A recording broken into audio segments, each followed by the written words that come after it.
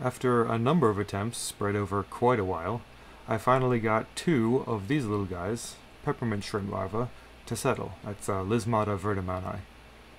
In this video, I'm going to mostly show their developmental stages. I've got some video from a couple days apart for the entire development, but I'll also mention some things that I noticed behavior-wise or setup-wise that might be helpful. For a more comprehensive documentation over how this run was done, I'm going to have a thread at Reef to Reef, and I've got a little document that I was recording along the way with some of the notes as well. These larvae are about 3 hours old.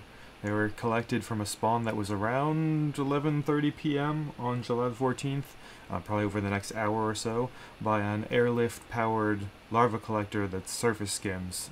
It's available for free on Thingiverse if you want to print out the parts for it yourself. But they were collected and then moved to a bucket kind of in the early AM hours. I fed them initially with Artemia, Nauplii, and there were, because of the bucket had already been going from another spawn collected, there were some copepods already in there, but at least in the first few hours of them being around, I didn't observe any eating. And this is, of course, a view under a microscope, but this is what they look like more of in person. To describe it, they're basically clear, but they have kind of faint horizontal striping that's difficult to make out the color of. They're a little bit smaller than larvae from other Lysmata shrimp that are commonly kept, the skunk and fire cleaners, but pretty similar in form. This next video is from about a day and a half later, so this is kind of middle of day 2, and you can see that morphologically they are a bit different. The kind of, I don't know, what I think of now as characteristic eye stalks sticking out to the side are quite a bit more pronounced than before. They've also got a little bit more of the antennae in the front of them. I don't know if it's actually still called the antennae in this Zoea stage, but you can also see their tail is like a little bit fanned out as well. Not a whole lot more color, I guess a somewhat more slender and like a little bit bent body, but clearly distinct from when they were freshly hatched. This is now 2 days later, so day 4, and you can see that they're approximately the same as they were. This is a little bit more zoomed in than the last one. I wanted to mention that you can kind of see they're swimming around with their legs, and they're kind of like jabbing their hands around quite a bit. So these guys will eat by grabbing onto something, holding it under them, and then kind of picking the parts off of it. That means they can actually take on pretty large food, and they'll grab onto a lot of different kinds of things. I fed them only live foods, but I've heard, maybe not as early as this stage, but in later stages, that they can be fed prepared foods like pretty readily. I stayed away from it because with my bucket set up, it would foul the water really quickly. Still the same day, but I guess it's worth mentioning here that this is now one water change in using a 2.5 gallon bucket with kind of low aeration and plant warming, seedling warming blanket around it for heat. So very low maintenance aside from the feeding so far.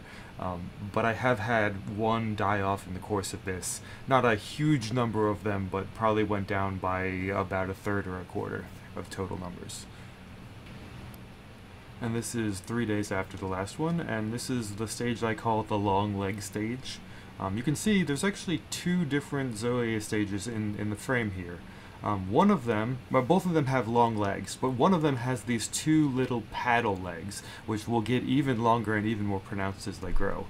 It seems like there is a stage where their swimming legs grow out and they look visibly different even by eye, and then the stage after that where they start developing those 2 the paddle legs, but they don't use them for paddling, they use them more like rudders.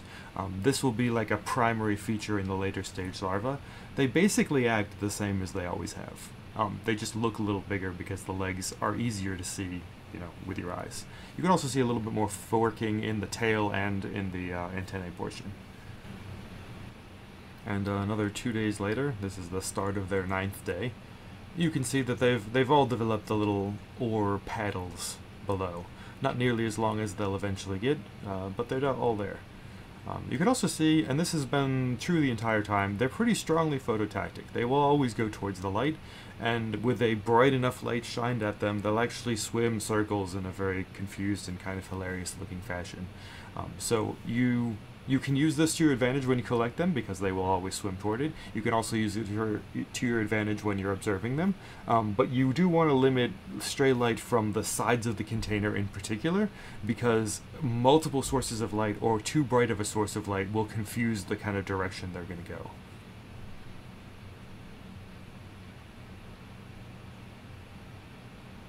And this is another 2 days later. And you can see they're a little bigger and a little lankier. Their eyes have stalked out a little bit more, and the stalks themselves are kind of a little thinner looking. They also look a little more translucent than transparent in the body, and I think that's just the kind of slowly developing tissue and thickness of them. It was unfortunate in raising them. This was shortly after like a relatively big die-off. At this point I went from hundreds of larvae still remaining to a few dozen larvae still remaining. And while by no means did all of those survive still, this was kind of the biggest percentage reduction that I saw during the whole thing. Another 3 days on, so this is the start of day 14, and they look still lankier, a little bigger, a little thinner, a little bit more coloration, a little bit more non-transparency. The light reflects off them to make them look noticeably larger than in previous things when they're swimming around in the tank, but when you put them under the microscope you can see about the same amount of them. But they're going along.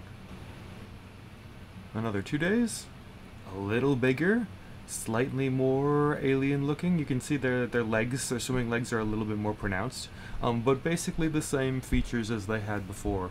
Looks like the front antennae are starting to get a little bit longer now too. This is not as far as they get. They get still longer and lankier looking as they go, but this is approximately what the larvae will look like before settling as well. And this is the next day, so they look about the same. But it's noteworthy because I saw a difference in behavior. They started grabbing onto things.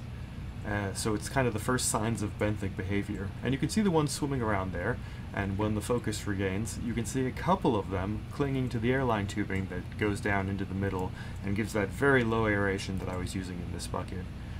So this is the kind of first signs that they were like on their way towards settling, though I found that it was actually still a ways out from where it was. That's kind of the two ways they like to swim. One with their legs folded under them, only happened in the last few days, and one with their legs kind of extended out behind. Now, 2 days later, this is another shot of them under the microscope. Of course, a little bit more red, slightly gaudier overall, I think a little bit longer, and the reason why is because I actually had to zoom out the microscope a little bit at this point to get more in the frame.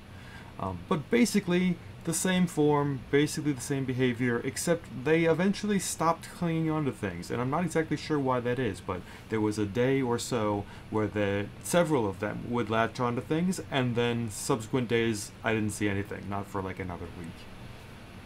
Another 2 days later, and another level zoomed out of the microscope. This is actually the same container that they've all been in, it's just now you can see the whole container because they're getting bigger. And that's an Artemia nauplii, or not super early nauplii, swimming around next to it. In any case, I was down to 6 larvae at this point. It had been kind of slowly losing a few individuals here and there for the last week or so. And in the last couple of days, the AC had actually gone out on some rather hot days. And I hoped for the best. I unplugged the heaters, and they seemed to do okay. I don't think the temperature change actually affected them too much, even though they probably got to around 29 Celsius, maybe 30 in the buckets. So this is the next day, but this is the first time I saw that kind of clinging behavior resumed. And you can see that the larva that's on there now has really, really long antennae in the front. And I found that this was like the last big visual indicator that they're changing before full settlement, where they look totally different again. But this look of the larva with the kind of really long paddle legs and the antennae out at the front is like the last look they have. And when they're swimming around still, this is, you know, more of the format that they do, usually with the legs kind of curled under them, or I guess curled over them, because they almost always swim head down and then tail first towards the lip thing. It's a little unusual, but that seems to be how they do it.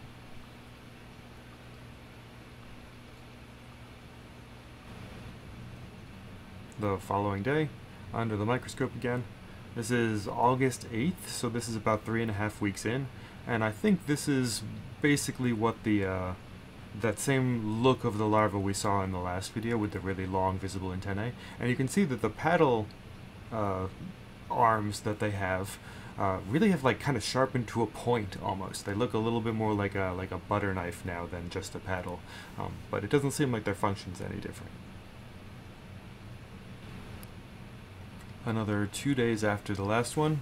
I think this is a slightly bigger individual, but you can kind of see all the same characteristic things. The little bright points on the end of the antenna going forward, the flippers with the rudders, whatever you're going to call them, look like they're changing color to be slightly yellowish, which did have that look by eye as well. And perhaps the behavior is like a little different, just in they're not quite as spasmodic. They're holding their walking legs a little bit more like they'll eventually walk with them, but not all that specifically different here. I was just kind of holding my breath and hoping something would settle. Then, on the morning of August 12th, about day 28, I had my first juvenile settle out. And that's what I was greeted to. Little guy stuck to the side. And this is one of its siblings. Same day, actually. So this is probably very late stage as far as they go. About the same as last time, really. But this is the first settled juvenile. And you can see, morphologically, totally different. I don't know where the oar legs went on the back. Like, they look kind of like the farthest back ones because they look the strongest, but it looks like they just totally fell off. And the hugely stalked out eyes from before basically folded into a Y shape and became most of its head. The whiskers are also noticeably longer and don't have really the same colors as the previous ones at all. And by the look of it, there's a little bit of pink to him, but he's mostly clear at this point. Very little of the peppermint shrimp look you're eventually going to expect.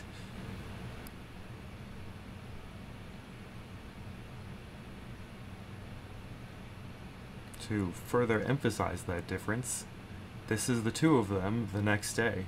You can see that the settled larva is noticeably more red, and that the unsettled larva is noticeably larger and surprisingly yellow. And somehow, in the course of a single molt, in the case of less than 12 hours between when I observed the one before it settled and after, it completely changes shape and completely changes activity. No longer attracted to the light, no longer swimming around. After a couple days with no new shrimp settling and with the water slowly getting a little bit dirtier, I decided I'd move the last two unsettled larvae in with the settled one in a little holding tank that I have in an aquarium. And this is their behavior when they're holding onto the walls, and I think this behavior was largely missing in the bucket. It makes me wonder that if the next time I attempt this, I'll actually put in some kind of textured vertical surface for them to land on in the last few days before settlement, because it might be important for them to have something to grab onto. It might have been difficult to grab onto either the tube or the smoother walls of the tank that I was keeping them in. And my guess is that if they grab onto the bottom, that's probably not good for them because they'll get tangled up with the grime that's kind of down there. But this is them fully splayed out and ready to settle, but not quite yet. And this is the second shrimp settled, and unfortunately the last shrimp settled only got 2 out of the batch. But you can see almost colorless just after settling, but acting like the real thing. Kinda hiding in the corners, trying to stay out of the light. Got all the whiskers, got the folded in eyes, even though the day before the eyes were 3 or 4 times as far apart. This is from August 18th, which is 5 weeks after they first hatched, and a day after the second one settled. So this is the second one. It's got a little bit of color to it now. It also just molted, so there's apparently a molt that happens as they settle, obviously to get rid of the oars and the other features from the larvae, and then one that happens very shortly after that, which is, as far as I can tell, basically the same size as the last one. But interesting. That same shrimp, another day later, is the one on the second level here. And as a sense of scale, these are approximately, or not approximately, they're actually 6 millimeters between facing internal sides. And you can see the one that settled first down below, looking a little darker in color and maybe slightly bigger, and the one that settled second, the one that was in the last video on the second level there. And acting like normal peppermint shrimp, hiding in caves during the day and almost never coming out. 2 more days along, they're exploring a little bit more, but they really don't seem to have any intention with interacting with each other. Which is interesting. You never really know with new larvae whether they'll get along or whether they'll fight, but at least these two take very little notice of each other. The next day, briefly cohabitating, bickering maybe, but pretty much getting along. It seems like they get along.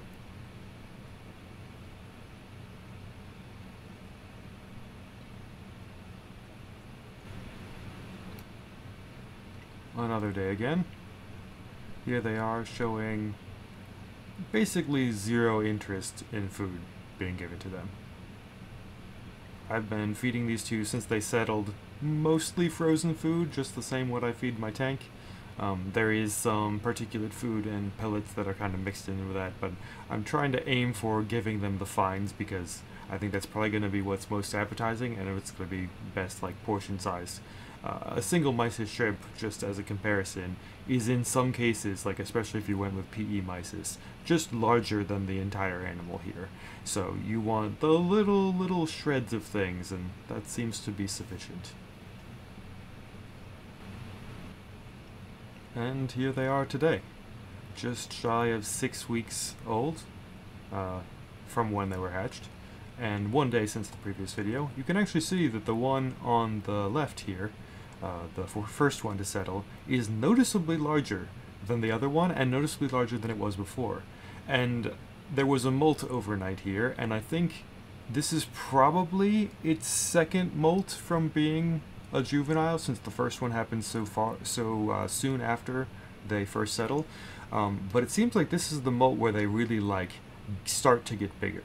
They've got the full adult colors and striping. It's harder to see like this, but when they position themselves kind of horizontal, you do see the normal striping you'd expect out of a peppermint shrimp.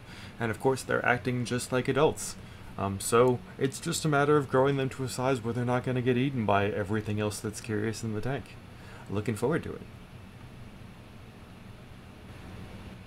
So that's almost 6 weeks of development from hatch to settling, and then a little bit of peppermint shrimp. This guy is the younger one of the two, the second one to settle, and as a sense of scale, that's one of the Red Sea water test kit files. So, still pretty small.